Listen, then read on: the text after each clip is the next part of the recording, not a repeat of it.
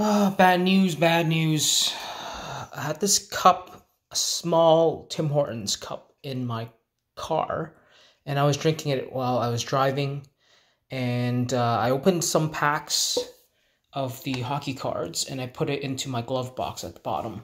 And then when I put this cup into the cup holder in the middle of the glove box, I spilled about 10 to 25% of the drink into the glove box.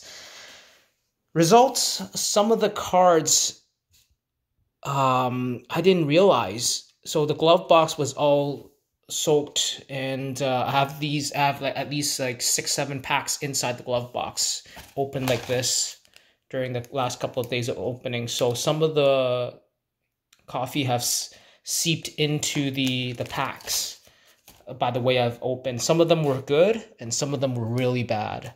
So especially good thing this Jack Hughes is still in good condition. It was in a good pack that opening that I had, but however, the recent opening from tonight, the Austin Matthews, unfortunately got the bad end of the stick. You can see it is sweating with coffee.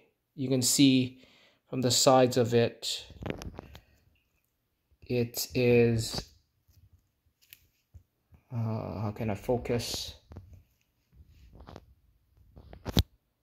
You can see from the side it is brown because it had dipped into the coffee that's inside the glove box. So I'm trying to, so here comes another project. So how can I make sure the moisture is gone?